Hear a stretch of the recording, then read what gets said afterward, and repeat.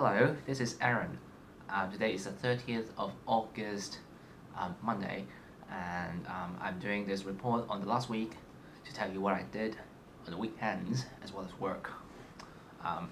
Work-wise, it's not so much different from the previous weeks because basically throughout this internship, I am still working on the same project on retrospective legislation. But on the weekends, I did something interesting. So I went to Mornington Peninsula. I went on a road trip with some of my friends here in Melbourne.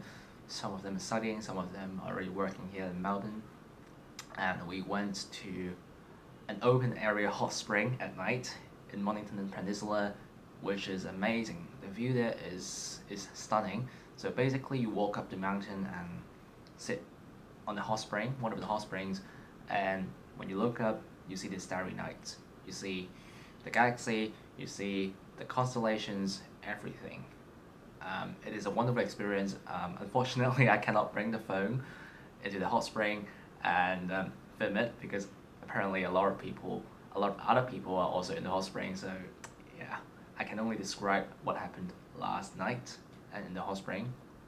And other than that, we also went to a beer brewery, a local craft beer brewer, and we had some other wines along the Yarra Valley, which is wonderful. And on Friday, I went to the National Gallery of Victoria for the Museum of Modern Art exhibition, which is also great because they have a jazz night going on that week.